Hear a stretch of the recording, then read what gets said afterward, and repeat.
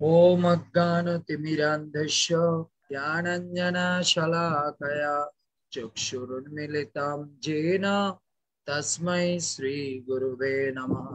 श्रीचैतन्यमनोभीष्टं स्थापितं येन भूतले स्वयं रूप कदा मह्यं ददाति स्वपदान्तिकं वन्दे श्रीगुरुर श्रीयुतपदकमलं श्रीगुरुना वैष्णवं च श्रीरूपं साग्रजातं सहगण रघुनाथान्वितं तं सजीवं साद्वैतं सवधूतं परिजनसहितं कृष्णचैतन्यदेवं श्रीराधा कृष्णपादान् सहगण ललिता श्रीविशाखान्वितं च नमः विष्णुपादाय कृष्णप्रेष्ठाय भूतले श्रीमते भक्तिवेदांत स्वामिनीति नामिने नमस्ते सारस्वती देवे गौरवाणी प्रचारिणे निर्विशेष शून्यवादी पाश्चात्य देशतारिणे जय श्री कृष्ण चैतन्य प्रभु नित्यानंद श्री अद्वैत गदाधर शिवसादि गौर भक्तवृंद हरे कृष्णा कृष्णा कृष्णा हरे हरे हरे राम राम राम हरे हरे। श्रील गुरु महाराज की जय, श्रील प्रभुपाद की जय, उपस्थित भक्तवृंद की जय, আমাদের বাৎসল্য প্রভু की जय এবং যারা আজকে নামহট্টে উপস্থিত হয়েছেন সকল ভক্তবৃন্দ কি জয়। নিতাই গৌর প্রেমানন্দে হরি হরি বল। তো আপনারা ভালো আছেন? এই কয়েকজনের মধ্যে নাম একাদশী করছে কে কে? কে কে একাদশী করেছে? হ্যাঁ, কজন? সবাই করেছে প্রভু, একজন করেনি। একজন করেনি, বাকি আর বাকি সবাই করেছে। খুব সুন্দর। আবার এই আটা খায়নি তো? না প্রভু, না এখানে ওটা আজকে একজনে ফোন করেছে, কোথায় মেদিনীপুর না কোন জায়গা থেকে, সে বলছে প্রভু আমি তো একাদশীতে চানা খাই, আজকেও খেয়েছি, তা আমার একাদশীতে কি হয়নি? আমি বললাম একাদশীতে চানা খেলে একাদশী শেষ। তো বলছে তাহলে কি আমি ভাত খেয়ে নেবো? আমি সেটা আপনার বিষয়, আমাকে না আপনি বলেন। আমি বললাম আমি কেন আপনাকে বলে পাপ করতে যাব? একাদশীতে কেউ চানা খায়? তো অনেক সুন্দর যে আপনারা এই গরমেও আপনারা এসেছেন একাদশীতে সাধু সঙ্গ করার জন্য, এর জন্য আপনাদের অসংখ্য ধন্যবাদ। তো আজকের একাদশীর নাম হচ্ছে মোহিনী একাদশী, है ना? এই ভগবান শিবকে ভগবান কৃষ্ণ তার মোহিনী রূপ দেখিয়েছিল, সেই মোহিনী একাদশী, যাকে দেখে শিব ভ্রষ্ট হয়ে গেছিল, সেই একাদশী আজকে আমরা। তো আমরা একটু আজকে একাদশীতে একাদশীর মাহাত্ম্য শ্রবণ করি।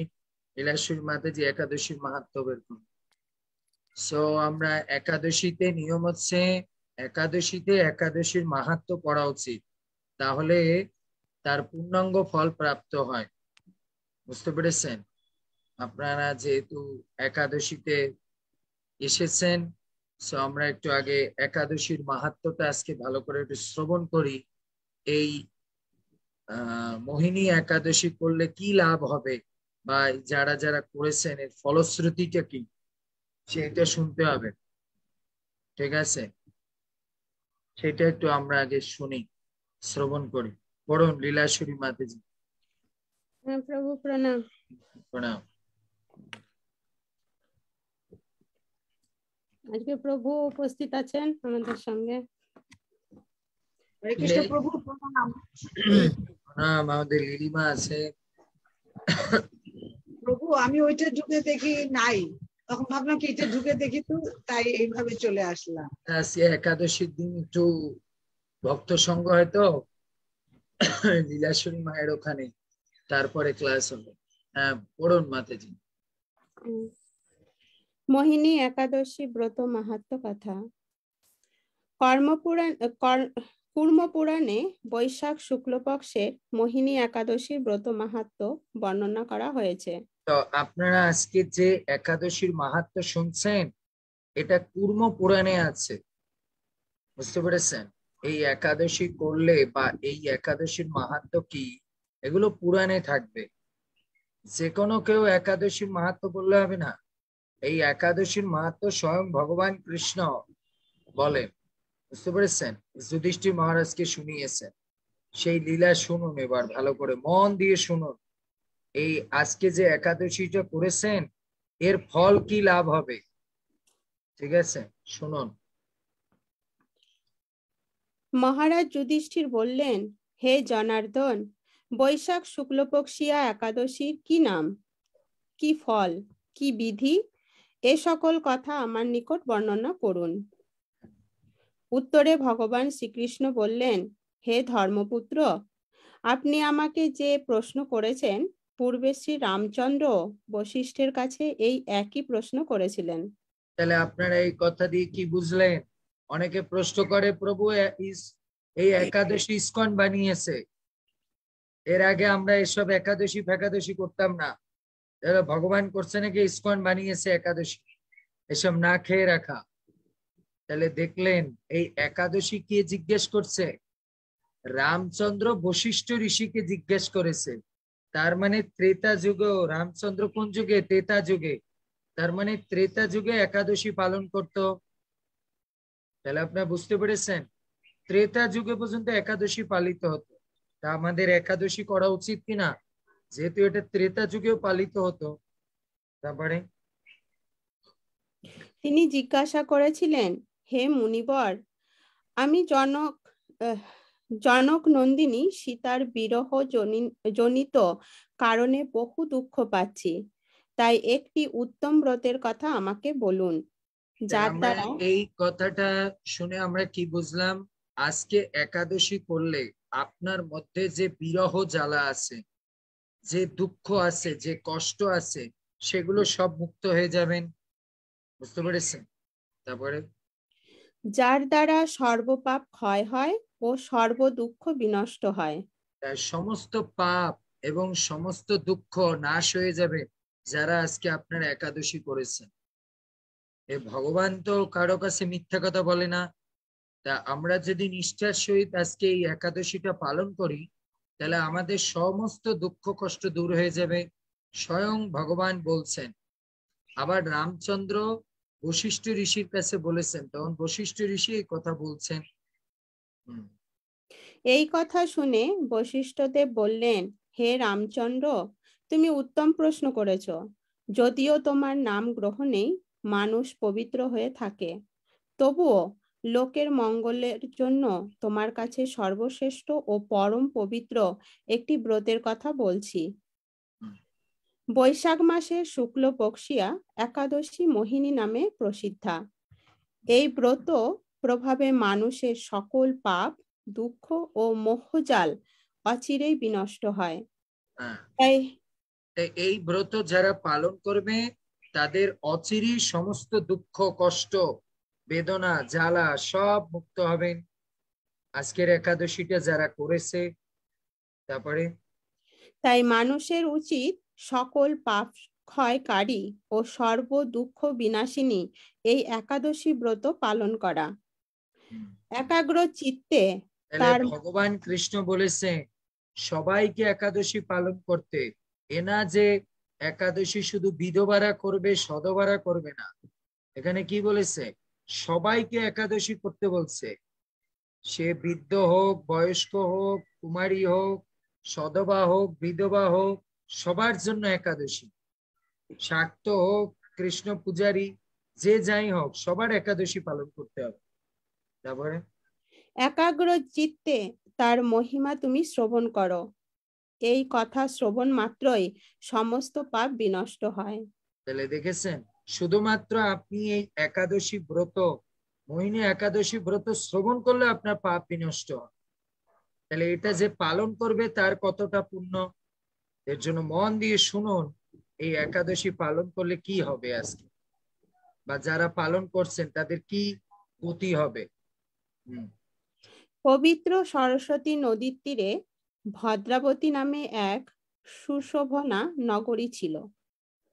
চন্দ্রবংশজাত ধৃতিমান নামে এক রাজা সেখানে রাজত্ব করতেন।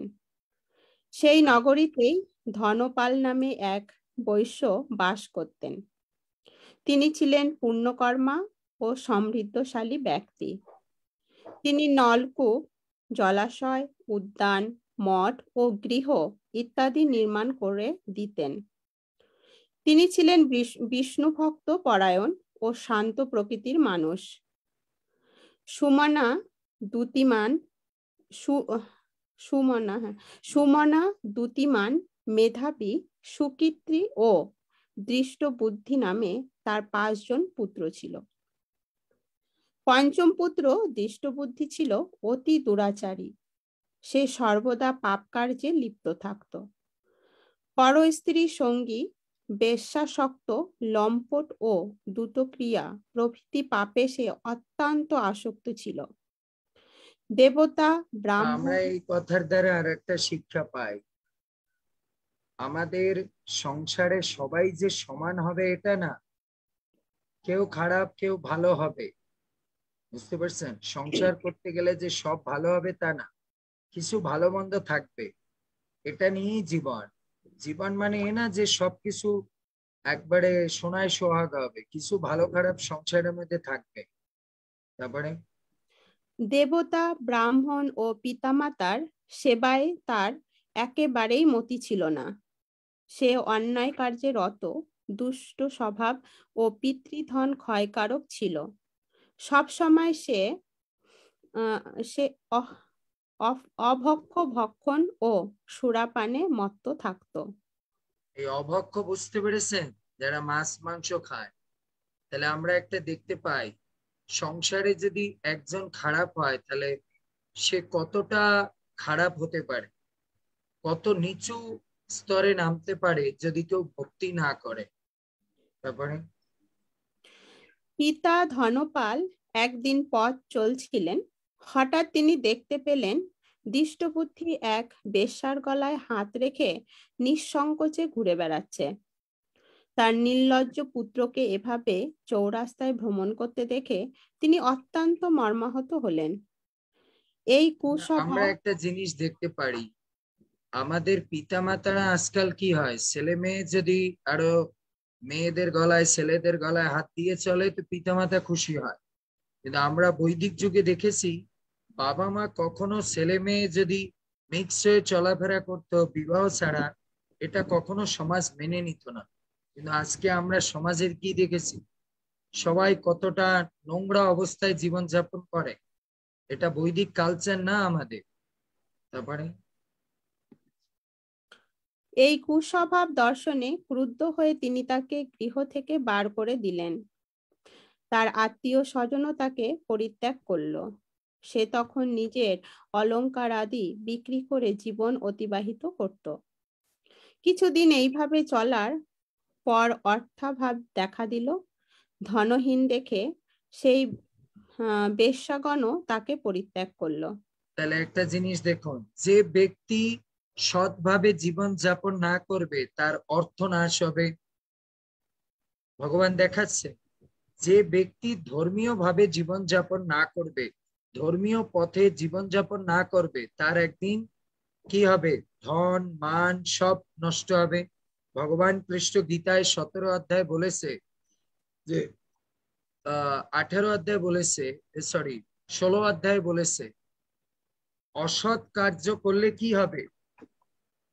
আপনাদের আমি দেখিয়ে দিচ্ছি, এটা হচ্ছে 16 অধ্যায়ে, আসুরিক ভাবে জীবন যাপন করলে কি হবে।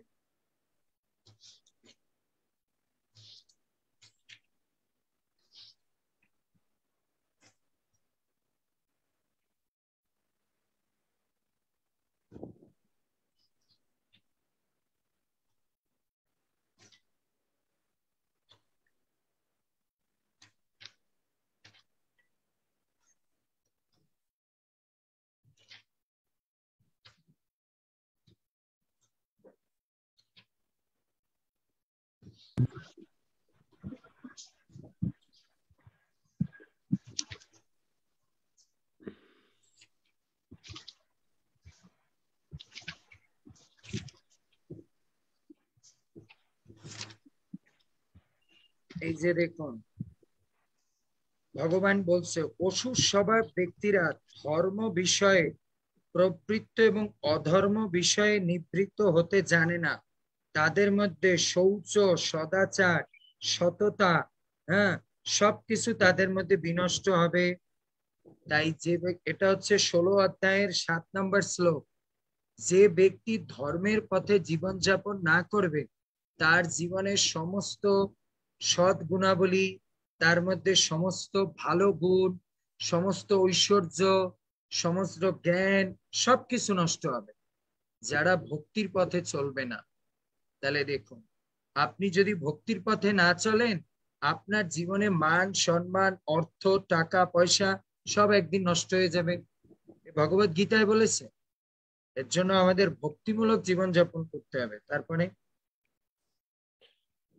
অন্ন বস্ত্রহীন দিষ্টবুদ্ধি ক্ষুধা তৃষ্ণায় অত্যন্ত কাতর হয়ে পড়ল। তাহলে দেখুন যে ব্যক্তি ধর্মের পথে চলবে না, মা বাবার কথা শুনবে না, তার একদিন কি হবে? খাদ্য অভাব হবে, তার জীবনে খাদ্যও পাবে না। কারণ কি? দৃষ্টদ্যুম্নের কথা শোনেনি তার ছেলে, ধর্মপথে চলেনি, এর জন্য আজকে তার জীবনে অর্থের অভাব, খাদ্যের অভাব হচ্ছে। এর জন্য আপনারা যদি ভগবানের কথা মতো জীবনযাপন না করেন তাহলে আপনার ঘরে সবসময় অভাব অনটন, অর্থনৈতিক সংকট লেগেই থাকবে। তারপরে অবশেষে নিজের গ্রামে সে চুরি করতে শুরু করলো। একদিন রাজপ্রহরী তাকে ধরে বন্দি করলো, কিন্তু পিতার সম্মানার্থে তাকে মুক্ত করে দিল। এভাবে কয়েকবার সে ধরা পড়ল ও ছাড়া পেল, কিন্তু তবুও সে চুরি করা বন্ধ করলো না। তখন রাজা তাকে কারাগারে বন্ধ করে রাখলেন। বিচারে সে কষাঘাত দণ্ড ভোগ করলো। কারাভোগের পর অন্য উপায় দিষ্টবুদ্ধি বনে প্রবেশ করলো। সেখানে সে পশু পাখি বধ করে তাদের মাংস ভক্ষণ করে অতি দুঃখে পাপময় জীবনযাপন করতে লাগলো। দুষ্কর্মের ফলে কেউ কখনো সুখী হতে পারে না, তাই সেই দুষ্ট বুদ্ধি দিবারাত্রি দুঃখ শোকে জর্জরিত হলো। এভাবে অনেক দিন অতিবাহিত বুঝতে পেরেছেন, যে ব্যক্তি ধর্মের পথে চলবে না তার জীবনে কোনোদিন মনে শান্তিও আসবে না, সে শুধু অভাব অনটন দুঃখ কষ্টের মধ্যেই জীবনযাপন করতে হবে। তারপরে এভাবে অনেক দিন অতিবাহিত হলো। কোন পুণ্য ফলে সহসা একদিন সেই কৌন্ডিল্য ঋষির আশ্রমে উপস্থিত হলো। বৈশাখ মাসে ঋষিবর গঙ্গা স্নান করে আশ্রমের দিকে এই কথার দ্বারা আমরা একটা কথা কি বুঝি? মানুষ যখন এই জগতে দুঃখ কষ্ট জ্বালা যন্ত্রণা পেয়ে তিক্ত হয়ে যায় তখন তার জীবনে ভগবান সাধু সন্তের দর্শন মিলায়। এর জন্য এই যে আজকে আপনারা অনেক দুঃখ কষ্টের মধ্যে জীবন যাপন করছেন, বাৎসল্য প্রভুর মতো ভক্তের সঙ্গ পেয়েছেন, এর জন্য আজকে আপনারা একাদশী জানতে পারছেন, হরিনাম জানতে পারছেন। মানুষ দুঃখ কষ্ট না পড়লে সে ভগবানের দর্শন পায় না, ভক্তের দর্শন পায় না। কারণ মানুষ সুখে থাকলে ভগবানের নাম করে না, সুখে থাকলে ভূতে গিলায় না। মানুষ যখন দুঃখ কষ্টে পড়ে তখন তার জীবনে ভগবান সাধু সন্তের দর্শন মিলায়। মানে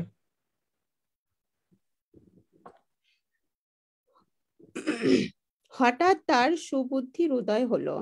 ঋষির সামনে সে কৃতাঞ্জলি পুটে প্রার্থনা করতে লাগলেন, হে ঋষি শ্রেষ্ঠ, যে পুণ্য প্রভাবে আমি এই ভীষণ দুঃখ যন্ত্রণা থেকে মুক্তি লাভ করতে পারি তা কৃপা করে আমাকে বলুন।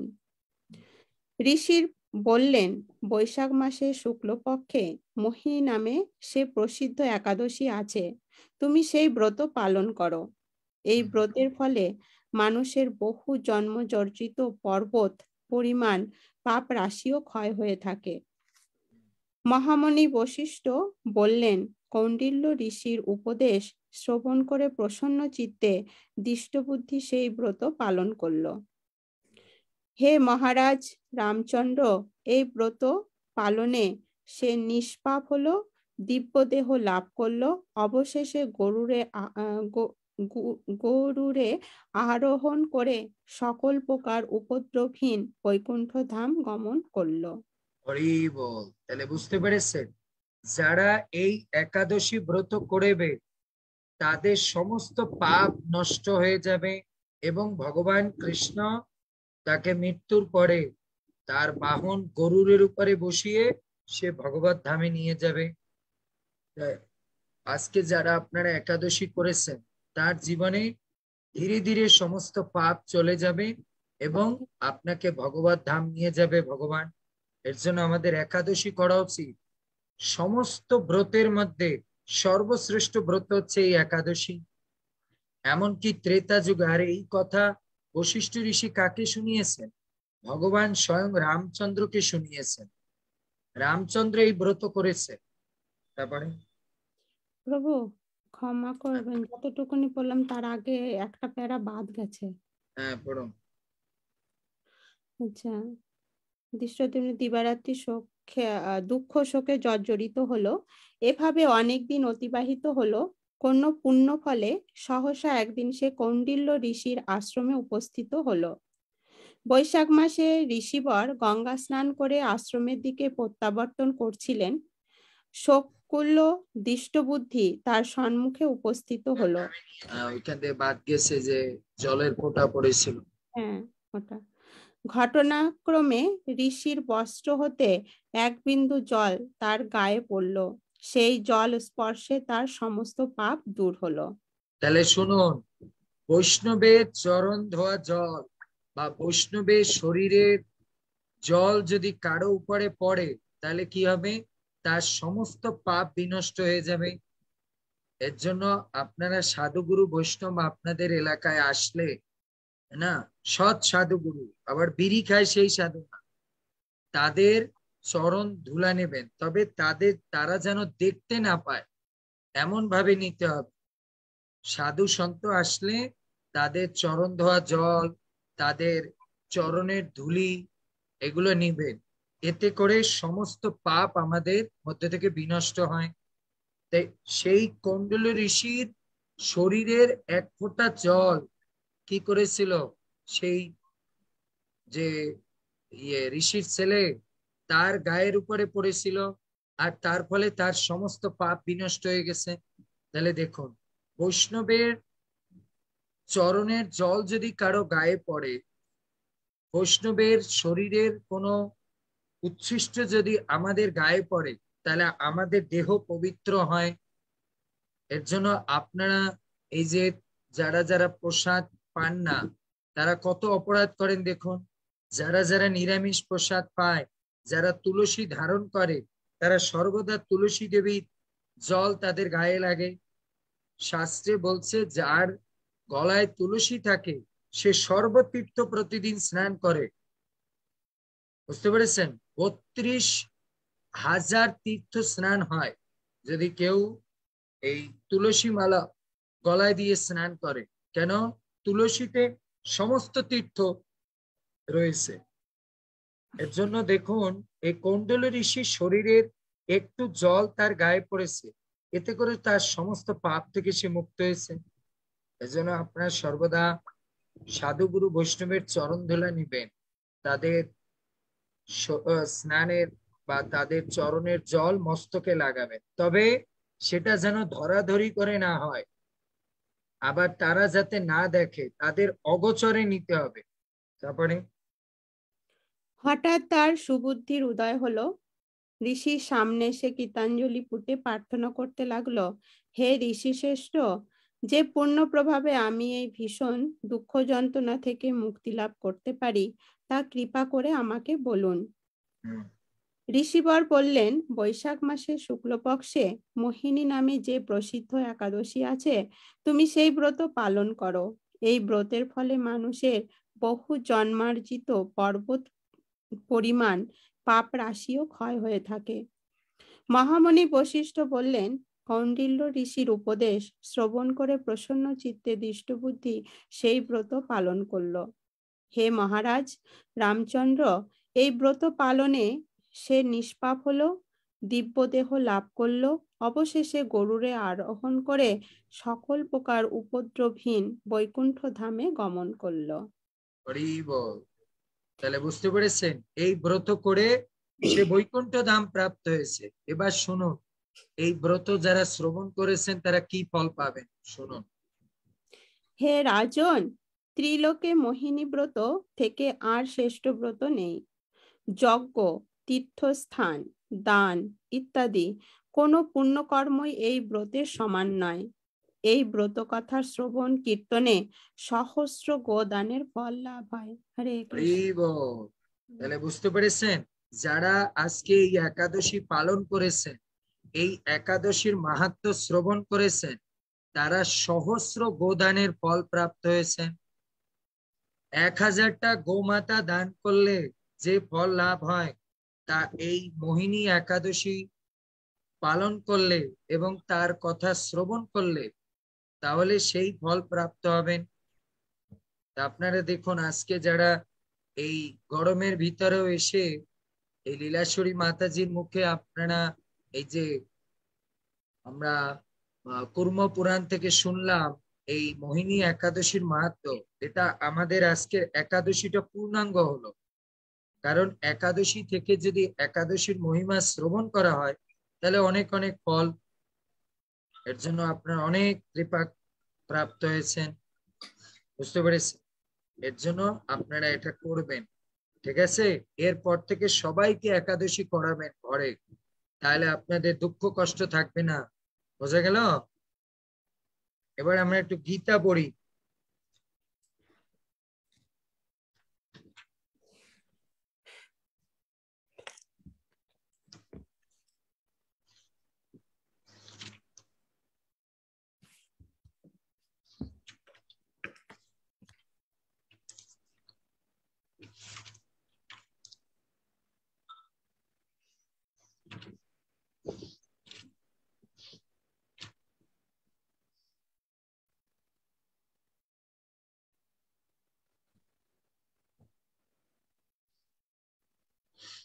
পড়ুন 16 অধ্যায় 7 নম্বর পড়ুন।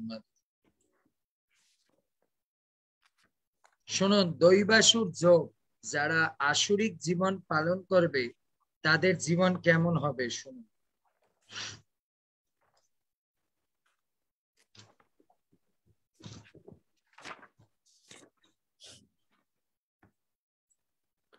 হ্যাঁ প্রভু, বের করেছি। হ্যাঁ পড়ুন। ও সরি, শ্লোক।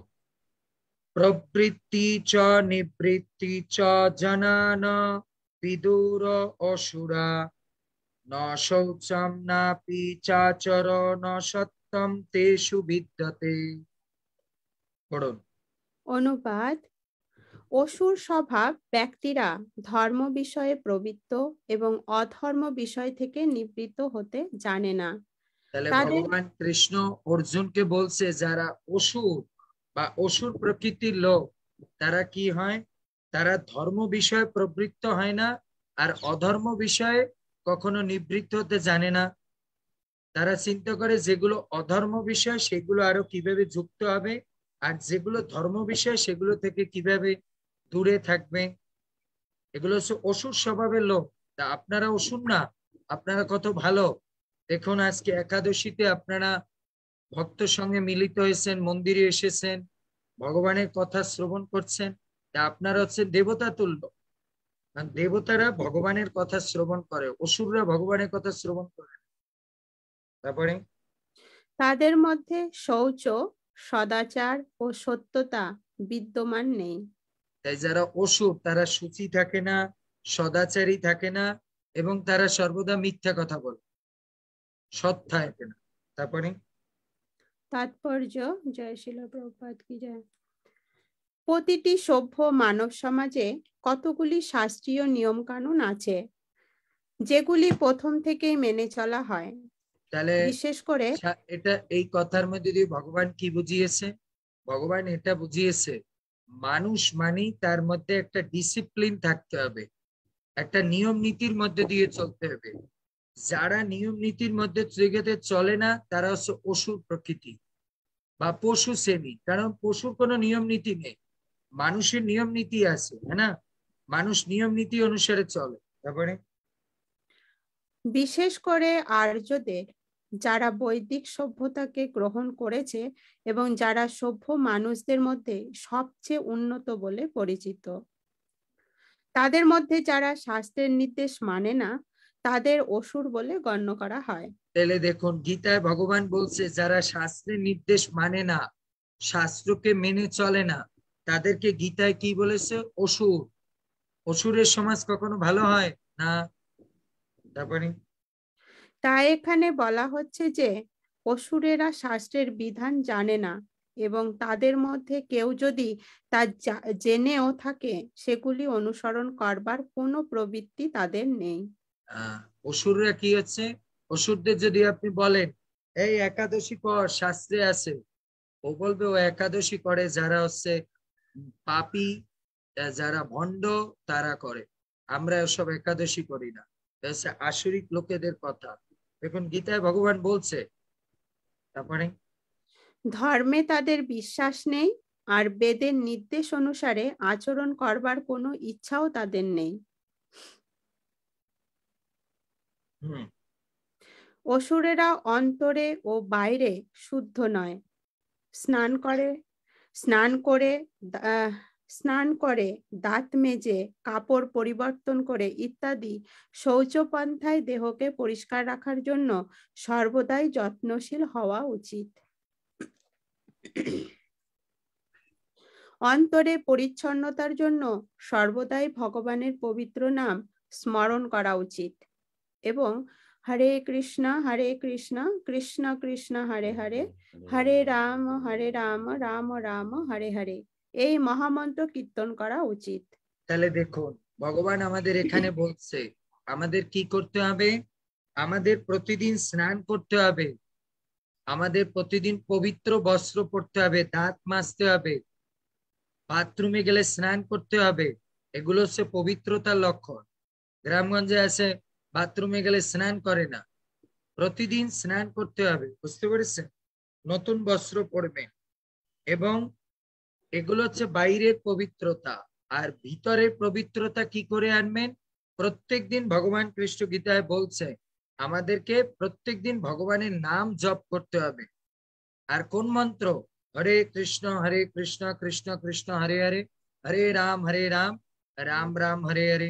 এই মন্ত্র প্রত্যেকদিন আমাদের জপ করতে হবে। তারপরে বাইরে ও অন্তরে পরিচ্ছন্নতার এই সমস্ত নিয়মগুলি অনুসরণ করার কোনো প্রবৃত্তি অসুরের নেই। তারা বুঝতে পারছেন, যারা অসুর প্রকৃতির লোক তারা কোনো নিয়ম নীতি মানে না, কিন্তু যারা সাধু সুলভ তারা এইসব নিয়ম নীতি। আপনারা বলেন না আজকাল ছেলে মেয়ে, আপনার ঘরেই হয়তো ছোট ছেলে কি করে, ওই বাইরে থেকে আসলো, মাছের বাজার থেকে আসলো, হাত পা না ধুয়ে ঘরে ঢোকে, তখন আপনার কি বলেন? তুই সংসারটাকে নষ্ট করলি, একবারে মানে পাপাচারে ভরে দিলি। কারণ কি এগুলো আসরিক প্রবৃত্তি। এর জন্য পরিষ্কার পরিচ্ছন্ন থাকতে হবে সব সময়। শাস্ত্রে বলছে যার ঘরে লোকজন পবিত্র থাকে, ঘর পরিষ্কার থাকে, তার ঘরে স্বয়ং মাতা লক্ষ্মী দেবী নারায়ণ বিরাজ করে। আর যারা পরিষ্কার পরিচ্ছন্ন থাকে না, তার গৃহে কোনোদিন ভগবান থাকে না। আচ্ছা, ভগবান কি পরিষ্কার জায়গায় থাকা পছন্দ করে না নোংরা জায়গায়? আমরাই কি পরিষ্কার জায়গায় থাকা পছন্দ করি না? তো ভগবানকে সবচেয়ে পরিষ্কার জায়গায় রাখতে হবে। এর জন্য আমাদের দেহ মনকে পবিত্র এবং পরিষ্কার রাখতে হবে, তাহলে ভগবান আমাদের মধ্যে কি করবে? বিরাজ করবে। কিন্তু যারা এই গরম হয়তো আছে, স্নান করে না, গন্ধ আসতেছে, একবারে মানে বিশ্রী অবস্থা, এর জন্য 3 বার স্নান করবেন, বুঝতে পেরেছেন? তারপরে আর হরে কৃষ্ণ নাম জপ করবেন। স্নানে বাইরের পবিত্রতা, হরিনাম করলে অন্তরের পবিত্রতা। তারপরে মানুষের আচরণ যথাযথভাবে পরিচালিত করার জন্য অনেক নিয়ম ও বিধান আছে। যেমন মনুসংহিতা হচ্ছে মনুষ্য জাতির আইন শাস্ত্র। এমনকি আজও পর্যন্ত হিন্দুরা মনুসংহিতা অনুসরণ করে। উত্তরাধিকারের আইন ও অন্য অনেক আইন এই গ্রন্থ থেকে নিরূপণ করা হয়েছে। মনুসংহিতায় স্পষ্টভাবে বলা হয়েছে যে নারীদের স্বাধীনতা দেওয়া উচিত নয়। তার অর্থ এই নয় যে নারীদের কৃতদাসীর মতো রাখতে হবে। তার অর্থ হচ্ছে তারা শিশুর মতো, শিশুদের স্বাধীনতা দেওয়া হয় না, কিন্তু তার অর্থ এই নয় যে তাদের কৃতদাসের মতো রাখা হয়। তাহলে এক মনুসংহিতায় কি বলেছে? মেয়েদেরকে বেশি উশৃঙ্খল জীবন যাপন করা যাবে না। মেয়েদেরকে স্বামীর আন্ডারে, বিয়ের আগে বাবার আন্ডারে, স্বামী না থাকলে বড় ছেলে বা বরিষ্ঠদের আন্ডারে থাকতে হবে। এ আমাদের শাস্ত্রের কথা।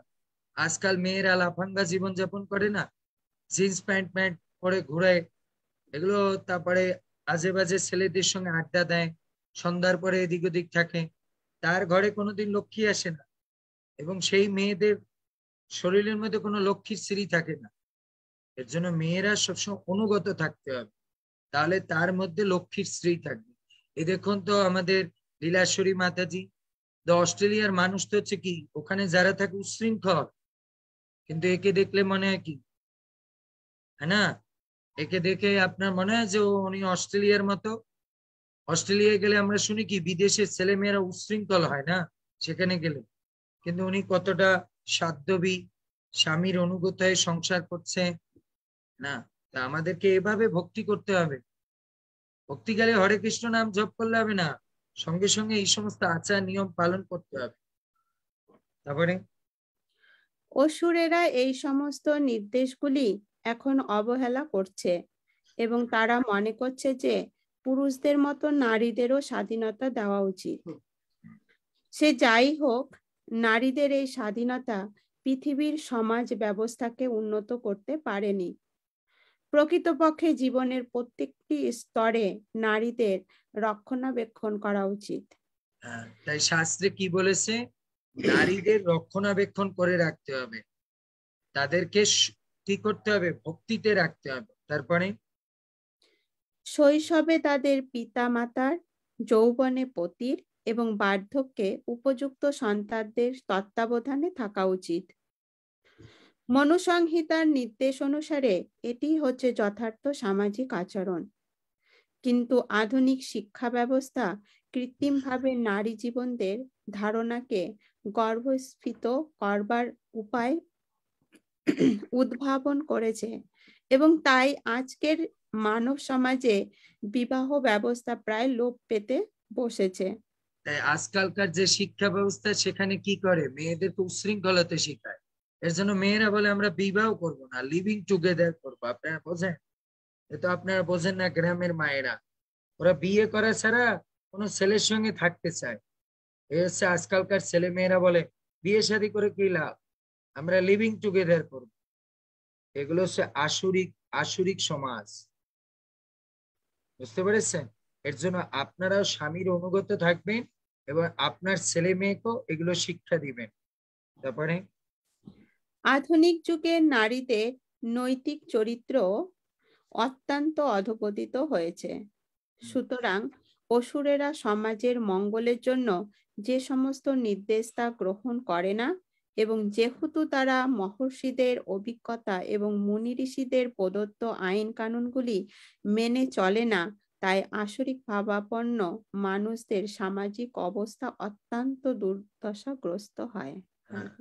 তাই যারা এরকম আসরিক ভাবে জীবন যাপন করে, গীতায় বলেছে যারা মহর্ষি এবং মুনি ঋষিদের প্রদত্ত এই সমস্ত নিয়ম নীতি মেনে চলে না, তারা আসরিক ভাবাপন্ন মানুষ, সামাজিক অবস্থা অত্যন্ত দুর্দশাগ্রস্ত, তাদের জীবনে সবসময় অভাব অনটন দুঃখ কষ্ট লেগেই থাকবে। কিন্তু যারা গীতা ভাগবতের মতো করে জীবন যাপন করবে, যারা প্রতিদিন ভগবানের নাম জপ করবে, ভোরে উঠবে, পবিত্র বস্ত্র পরবে, মঙ্গলারতি করবে, স্নান করবে, হ্যাঁ না, তারপরে ভগবানের নাম জপ করবে, সাধু সঙ্গ করবে, প্রতিদিন গীতা ভাগবত পাঠ করবে, প্রতিদিন ভগবানকে ভোগ লাগিয়ে প্রসাদ পাবে, তার জীবন সবসময় কি হবে?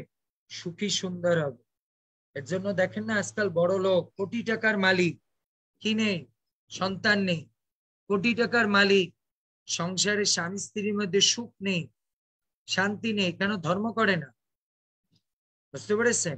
এর জন্য আমাদের ধর্ম করতে হবে, ভালো করে ভগবানের কথা শ্রবণ করে একাদশী করতে হবে। বুঝতে পেরেছেন? এই সমস্ত জিনিস যখন আপনি করবেন, আপনার জীবনে, এই যে গীতায় বলছে, তার জীবনে সুখ শান্তি আসবে। এর জন্য আপনারা এগুলো করবেন। প্রসাদ খাওয়া শুরু করবেন, নিরামিষ প্রসাদ ভগবানকে দিয়ে। যে ঘরে শাস্ত্রে লেখা আছে, যে ঘরে ভগবানকে দিয়ে সবাই তার উচ্ছিষ্ট গ্রহণ করে, ওই ঘরে কোনোদিন রোগ ব্যাধি হয় না এবং যমরা সেই ঘরে কোনোদিন যায় না। আর যে ঘরে মাছ মাংস খায়, সেই ঘরে সবসময় যমরাজ অবস্থান করে, যমরাজ অবস্থান করে। কারণ এগুলো হচ্ছে ভূত প্রেতের খাবার। এর জন্য আমাদের ভগবানের প্রসাদ পাওয়া উচিত, ভগবানের দিব্য নাম করা উচিত। বুঝতে পেরেছেন? আর তা না হলে ওই জীবনটা হচ্ছে আসুরিক ভাবাপন্ন, ভগবান গীতায় বলেছে। এর জন্য আমাদের ভক্তিমূলক জীবনযাপন করা উচিত। বুঝতে পেরেছেন? এই নাম হট্টে আসবেন, ভগবানের হরিকথা শ্রবণ করবেন, সবাই মিলে নাম কীর্তন করবেন। মহাপ্রভু বলেছেন, ভক্ত সঙ্গে হরিনাম এই মাত্র চাই, সংসার জিনিতে আর কোনো বস্তু নাই। সাধু সঙ্গে হরিকথার হরিনাম, এর থেকে পরম বস্তু আর এই জগতে নাই। বলুন মায়েরা, দুঃখ কষ্ট পড়লে আপনার কোন জায়গায় আসতে ভাল লাগে? মন্দিরে না অন্য জায়গা? কোথায় ভাল লাগে? মন্দিরে। তাই আমরা সবাই দুঃখ কষ্টে আছি। তাই মায়েরা, এই মন্দিরে আসবেন, এই নামট্টে প্রত্যেক সপ্তাহে আসবেন, ক্লাস করবেন, তারপরে নাম জপ, একটা তরাস রাখবেন। এরকম না যে বাৎসল্য প্রভু এসে বসে আছে, সবাই আপনাদের জন্য অপেক্ষা করতেছে, হ্যাঁ না, আপনাকে সরিষার তেল দিয়ে মেখে মেখে আনতে হবে। এ কারো বাপের সম্পত্তি না, আপনি করলে আপনার লাভ হবে। বুঝতে পেরেছেন? আপনি করবেন না, আপনি ভুগবেন। বাৎসল্য প্রভু তো তার মতো, সে এসে যায় টাইম মতো। আপনি চিন্তা করেন না একটু পরে যায়, গরম, এইসব ফ্যান নাই, ওখানে যে কি হবে? শাস্ত্রে কি বলছে? সংসার দাবা নলনীর লৌকা, তাই না? আমরা সবাই সংসারের জ্বালায় জ্বলছি। এ গরমের জ্বালা কি জ্বালা? তার চেয়ে হচ্ছে মনের জ্বালা হচ্ছে সবচেয়ে বড় জ্বালা। এর জন্য ওই জ্বালা থেকে মুক্ত হতে হলে আমাদের কি করতে হবে? ভগবানের নাম, ভগবানের কথা, ভগবানের ভক্তদের সঙ্গ যে জায়গা হয়, সেখানে আসতে হবে। এর জন্য শাস্ত্রে বলছে, যে ব্যক্তি এই ইয়েতে, আমি একটা রামায়ণের একটা ছোট্ট কাহিনী বলি। তুলসী দাস একজন পরম ভক্ত ছিল রামায়ণে। বুঝতে পেরেছেন? এ হনুমান একদিন ভগবানকে জিজ্ঞেস করেছে, আমি একটা রামায়ণ শুনতে চাই। তো ভগবান বলছে, তুমি যাও সেই চিত্রাকূটে। বুঝতে পেরেছেন? ওখানে একজন শুদ্ধ ভক্ত তুলসী দাস, সে এসে প্রতিদিন রামায়ণ চর্চা করে এক গাছের নিচে বসে, সবার কাছে, মানে ওখানে গাছের নিচে বসে সে রামায়ণ শোনে। তো সেই শুদ্ধ ভক্তের কাছ থেকে যদি তুমি শুনতে পাও, তাহলে তোমার কি হবে? মঙ্গল হবে। এখন হনুমান বলল, আমি কি করে চিনবো? ওখানে তো অনেক লোক আসে ক্লাস শুনতে, আমি কি করে চিনবো যে শুদ্ধ ভক্ত কে? তখন ভগবান রামচন্দ্র বলছেন, তুমি যখন যাবে না, ওখানে গিয়ে দেখবে এক বৃদ্ধ ব্যক্তি আসে, যে ওই প্রোগ্রাম শুরু হওয়ার সবচেয়ে আগে আসে আর সবচেয়ে লাস্টে যায়। তখন তুমি বুঝতে পারবে এই হচ্ছে তুলসী দাস। তুলসী দাস কথা শুরু হওয়ার আধা ঘন্টা আগে চলে আসে, আর তুলসী দাস কথা শেষ হওয়ার আধা ঘন্টা পরে চলে যায়। হনুমান যে দেখে, ঠিক এক বৃদ্ধ সে চুপ করে বসে আছে, আর ক্লাস সব শেষ হয়ে গেছে, প্রসাদ টোসাদ বাটা শেষ।